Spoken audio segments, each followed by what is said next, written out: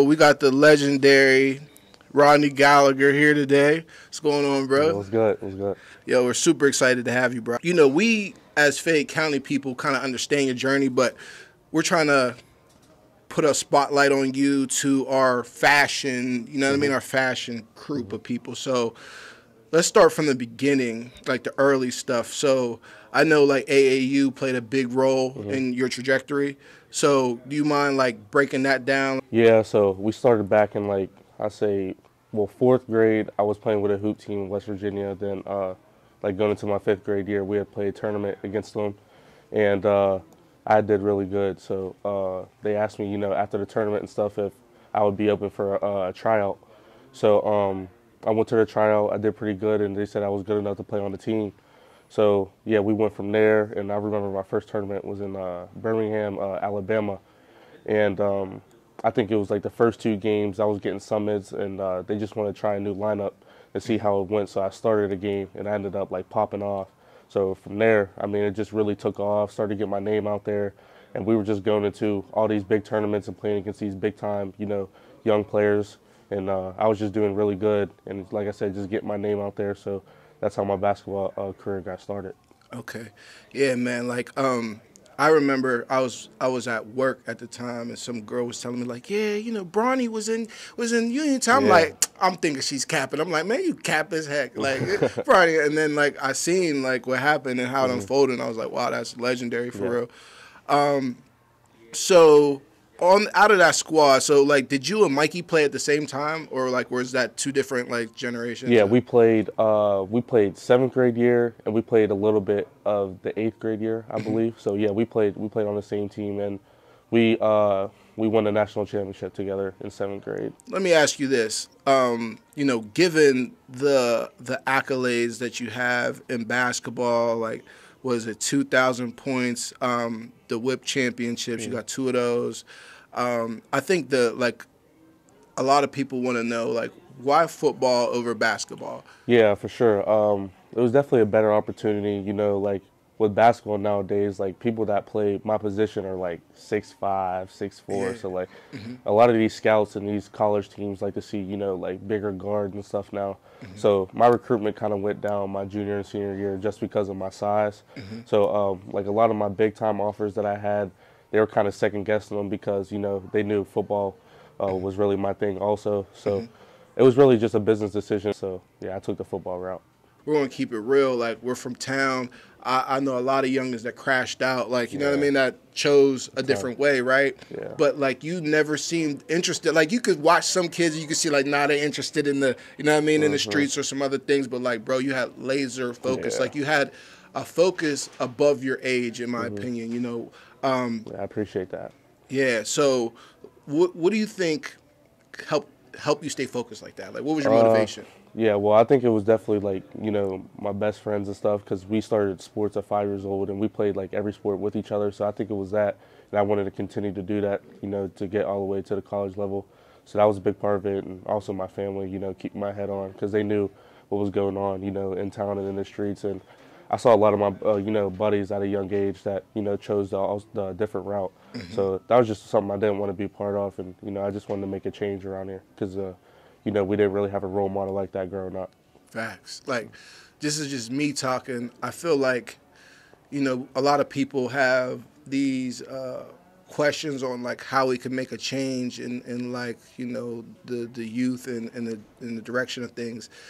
And for me, I feel like it's people like you, right? Like I feel like when young people see someone that like is getting, is accomplishing things and like is receiving like attention and like all from positive things, I think that makes them want to do that more, right? Like if you still fly, like you're fly, right, but you're not like toting the pole, like you know what I'm saying? Like it's like, yo, I don't have to tote the pole to like really kind of get the same kind of attention. So I feel like the change starts in examples in leadership like yourself. So again, I commend you on that. Appreciate it. So let me ask you this. I see you been carrying the number 2 for a while. So what's the significance behind that number? Yeah, it was a family number, and my dad had 24, my mom had 42, then my Aunt Tony's brother had 2, and all his kids wore it. So I just felt like, if the grandkids is wearing it, I feel like I need to wear it. So 2's always been in the family, so I just carried it on. That's fire. Like, that's another good, like, little pivot, right? Because, rest in peace to your mom, right? Like, I think, like, I know she's very proud of you. She was a beast. Yeah, like my people went to school with her because everybody talks about your pops, right? They'd be like, yeah, his dad's the guy, but they're like, nah, his mom was the truth nice. for real. Yeah, she's nice. Yeah, she scored a band in high school. So yeah, right. Yeah, she had, and was it track or something as well? What else? She ran track at a younger age. Yeah, all around athlete. She loves softball too, though. She was good at softball too.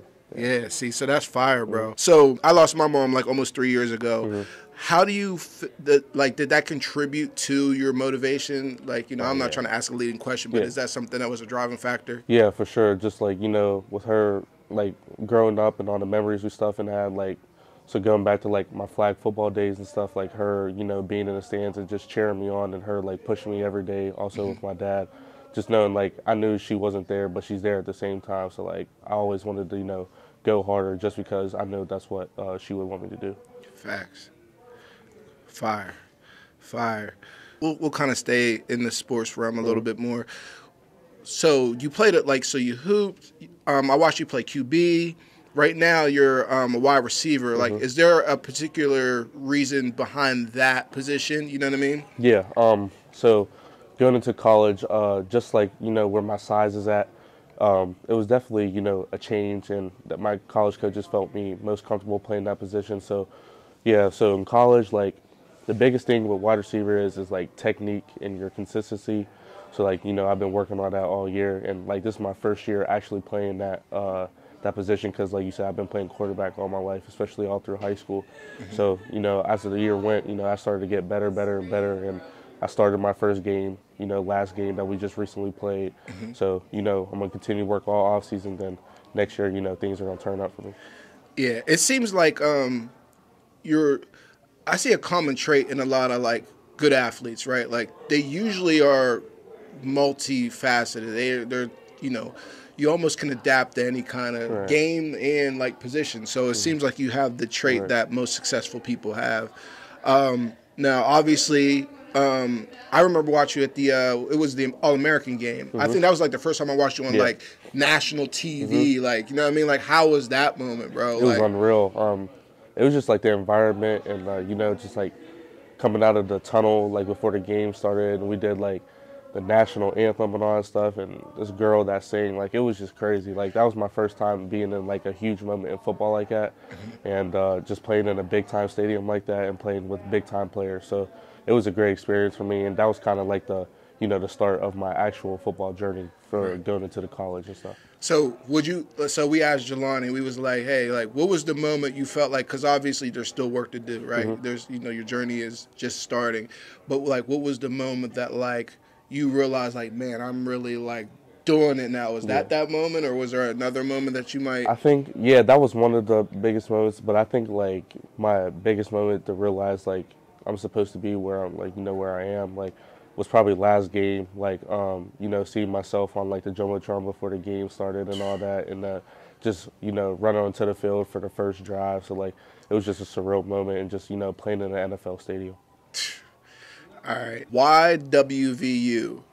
Yeah. Down my recruitment, I had, I think, 7 or 8 schools.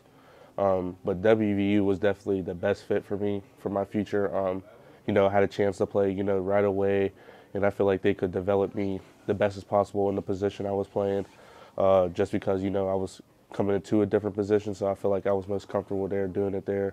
The coaching staff, I love them to death. They're very good to me and, my family.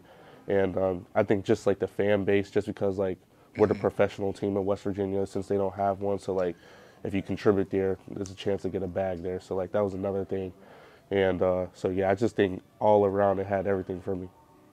That was actually a very dope perspective, right? Because I didn't even think about it like that. Like, my girl went to WVU, and WVU, like, they have no national football team. So That's it is mountain. You're like, yeah. So like, it's almost like baby NFL. Like you're like, yeah, that's crazy. Yeah, and like, yeah.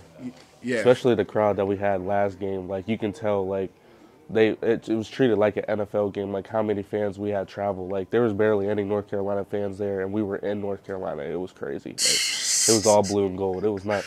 Yeah, it was nuts. Fire. Here, Luca, get a couple off. Yeah, I got a couple questions, man. First off, bro, major congratulations on all your success, bro. I appreciate you know what I'm saying? We've always been trying to push this town further, and you've been big in that, bro, for your generation, I first met you at a wedding, you know, and I didn't know how to, how you know what I mean? I didn't know, and I seen you like, dancing, having fun, talking to your aunts and uncles, and I was like, that's a really good, humble kid, you know what I mean, bro? And because, bro, a lot of people talk, bro, and it's, sometimes it's not all love, people always have something to say, you know what I mean? And I love being able to, like, nah, man, I met the kid, bro, like, he's him, he's a genuine, good kid, you know what I mean? So, love seeing that, the stuff you was doing with Swingman. Yeah. That's what I want to know. I want to kind of get into Swingman because, I'm a videographer. I got into sports last year, and y'all were already, pioneers at it. So I was just watching what y'all were doing, and, Swingman would show love. And, so how did that relationship, kind of like begin? Is that, were you working with other videographers smart enough to know, like, hey, I need some hype videos, some mixtapes? Or did you and Swingman kind of say, like, yo, this is what we're going to do? Yeah, so, I believe it was my going into, what you think, sixth grade year, seventh grade year? Yeah, so it was one of the 2 years. And so my boy, CK, we had a workout, and him and Christian Kazmarski, and they were roommates in college. So when Logan first started the videoing, he came to one of our workouts, and I met him from there. And he just continued to get better and better as we were working out all through that process. So I was like you said, like, I kind of wanted a guy that had all my stuff, like, in the background of me, just, like, what's going on in my life and stuff. So, like, he has, all that type of stuff if anybody wants it and everything. So then we just became, like, really good friends, and we bonded very well. So I just wanted a type of guy like that in my corner, and he just continued to get better and better. And it was someone that I trusted, with all the, like, clips and videos that he had of me and the pictures and stuff. And so he was the guy I kind of, like, took under my wing, and we did big things together. And, we've helped both each other out. Yeah, no, for sure. I saw him shoot some stuff with the Penguins.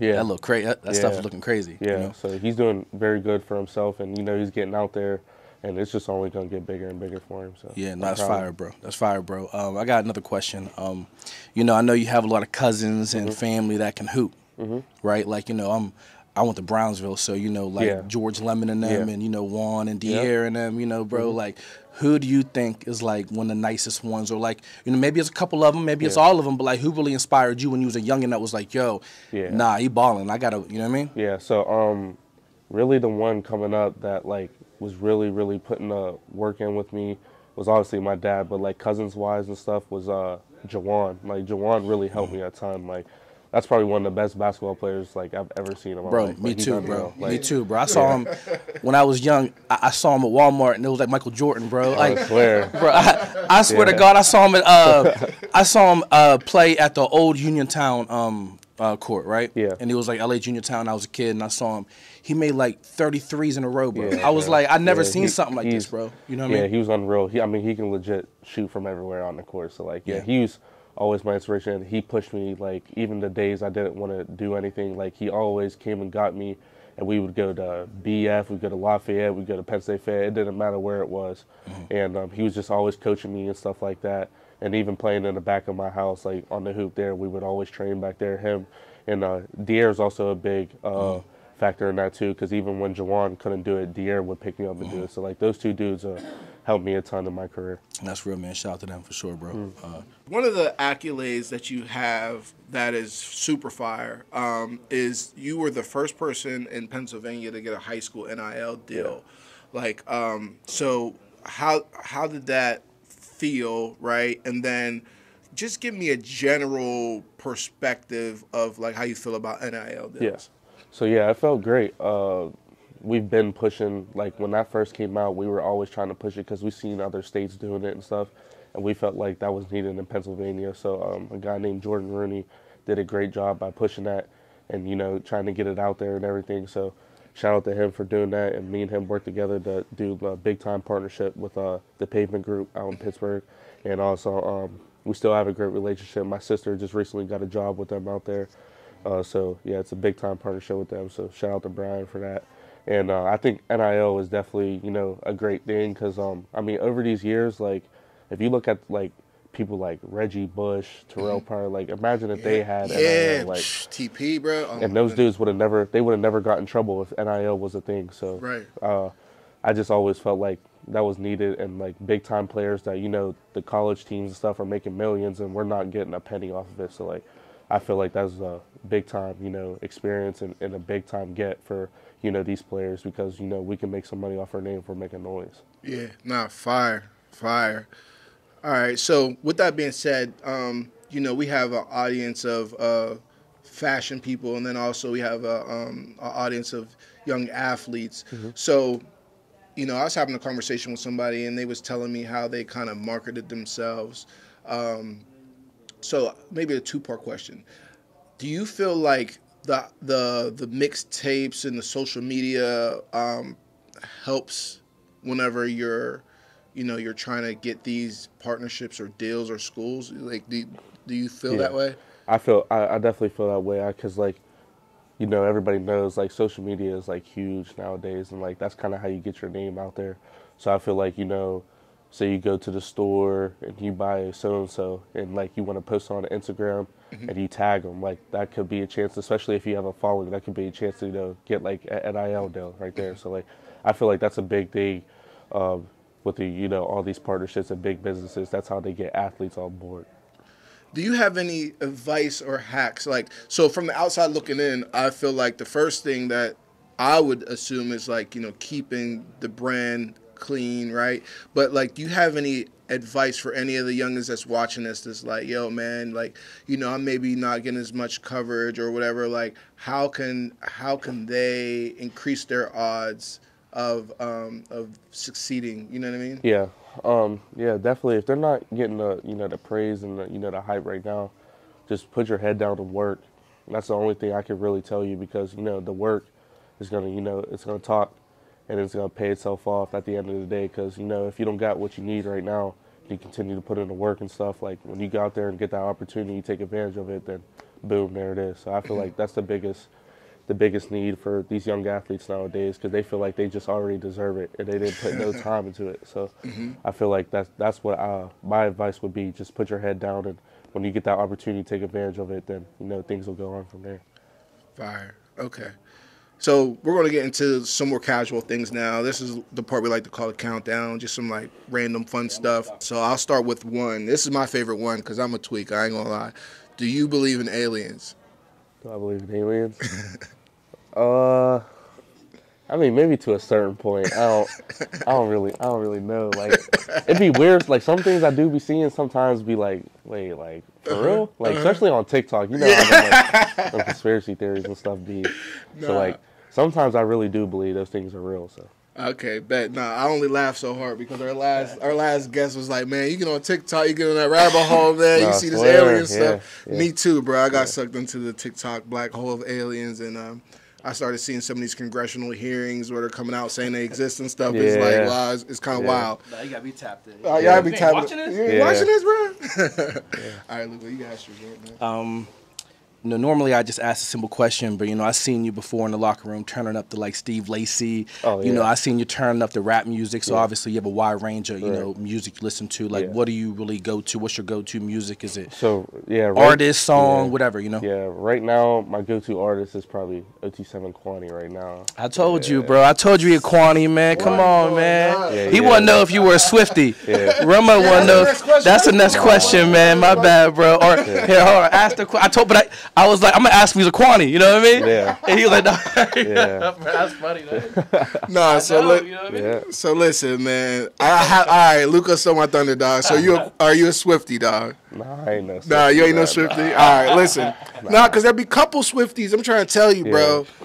Listen, man, the Taylor Swift thing is real. It is real, though. I don't hate on her. Yeah. I don't hate her. I'm not into her music. But I don't hate on her, though. She's making tons of noise. Facts. Probably $1 billion almost. Yeah, bro. She's setting the standard. Yeah, she is. had me cracking up because of my daughter, man. She wanted me to ask you that. Pixie, that's for Pixie. All right, that's all good. All right. So then the next thing is, what's your favorite sneaker? My favorite sneaker? It's a good question. Like, I'm really into like all types of Jordans, like the 1s, the 3s, the 4s, the 11s, the 12s. So I love Jordans. I love off-whites, any type really. Bape, I'm real into Bape. I like Yeezy, so I'm kind of like all around. Like, I like everything. I'm a designer guy. I like designer, but you know sometimes I try to get too crazy, so I gotta chill. Like, I gotta know what my standards are before I buy it. So. Yeah, nah, that's a fact, bro. I had to like limit myself to accessories only, bro, because it gets a little out of control. Yeah, it gets a little crazy sometimes. So. Okay, so that's all I had. Tizo, you got anything for us, boss? One last question before the battery dies. Luca, any more questions? You have any shout outs, bro? You want to shout anybody out, bro? You know, from the town, West V, worldwide, because I know you're worldwide. You know what I mean, bro? No, shout out to you guys, you know, getting me on here. Shout out to Cash Cow. You know, I'm excited to see what y'all with the future, and you know, I'm excited. Maybe you never know in the future we could do something. So I'm excited about that. Sure, that's love, bro. Yeah, shout out to obviously the Uniontown, my family, my friends, all that. So I appreciate y'all. Yeah, and you was one of the first ones through diversity on out here, bro. Piped it up, bro. Little kids walking past was like, Rodney, where's that? Yeah, you know what I mean. So no, we appreciate you too, bro. For sure. sure. Man, yep. Appreciate it. All right, thank you. All right, that's it.